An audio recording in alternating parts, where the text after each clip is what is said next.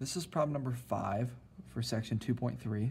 In this problem it says for the given function f of x and numbers L, C, and epsilon greater than 0, find an open interval about C. So they want us to find an open interval about C. That means they're looking for x values that surround C, on which the inequality absolute value of f of x minus L is less than epsilon. So we want our y values to still be within this tolerance epsilon. Then give a value for delta greater than 0 such that for all x satisfying 0 less than x minus c less than delta, the inequality holds for the y values less than epsilon. All right, so long story short, if we draw this picture,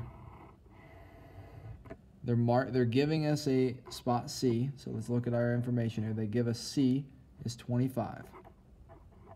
And they want us to find the x values that for the function, now this is a root function, so I'm just going to kind of draw it,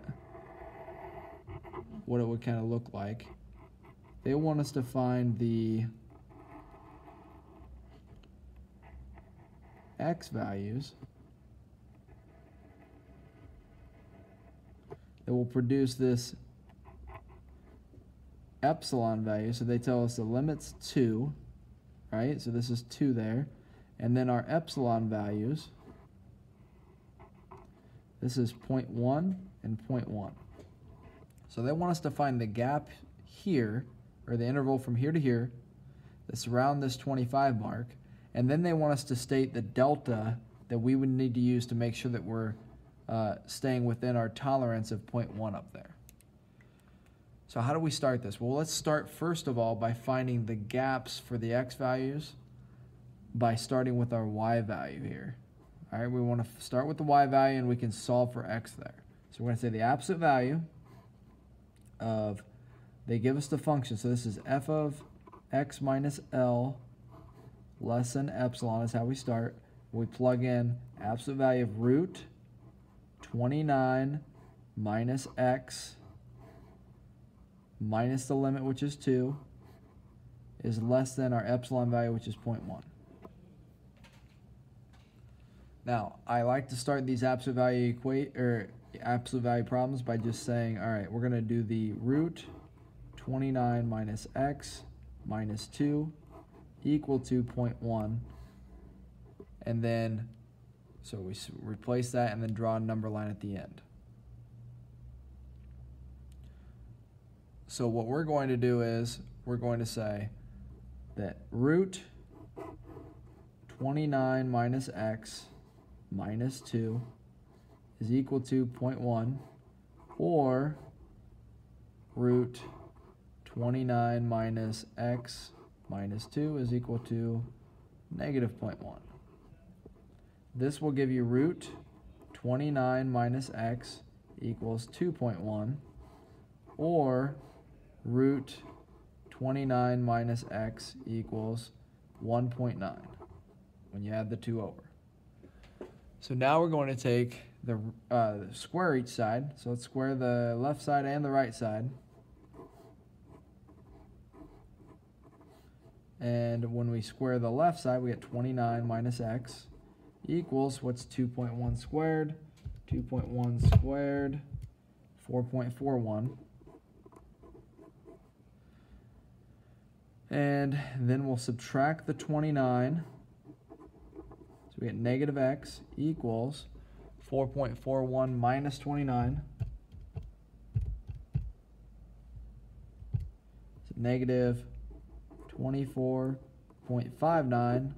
So that means x equals 24.59. All right, so that's one of our x values. Or when we square this side, 1.9 squared is 3.61. So we get root, nope, not root anymore. We get 29 minus x equals 3.61. Subtract 29 over. So we get negative x equals, when I subtract it over, I get negative 25.39. Divide by negative, I get x equals 25.39. So we've got 25.39 here, and we have 24.59 here. Now, if we drew, typically with an inequality, right, we're going to draw the number line, mark 24.59 and 25.39, and then we need to test numbers in the middle. But we already know if we take 25 and plug it into this function, or this beginning inequality, so 25, which would be between them, right? 29 minus 25 is 4. Root of 4 is 2. 2 minus 2 is 0. 0 is less than 0.1. So we know that this, the interval would go from 24.59 to 25.39. So find an open interval about C. Our open interval goes from 24.59 to 25.39. So for part A, this is our interval.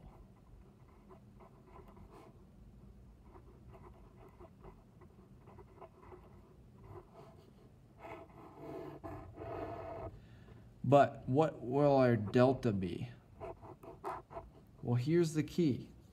We need to pick the smallest, and we've done this a few times now, we need to pick the smallest delta value between these gaps. Now, these gaps aren't the same. So what's 25.39 minus 25? Well, that's 0.39. So our gap here is 0.39. What's the gap right here? Well, this is 25 minus 24.59, which is 0.41. So this gap here is smaller than this gap, meaning if we use the 0.41 gap on this side, we would be outside of our tolerance for the 0.1, right? We'd be out here, we'd go up, and then we'd go over, and we'd be outside that tolerance. So we have to use delta being 0.39 for this problem. So we say delta equals 0.39, and that's our solution for the delta value.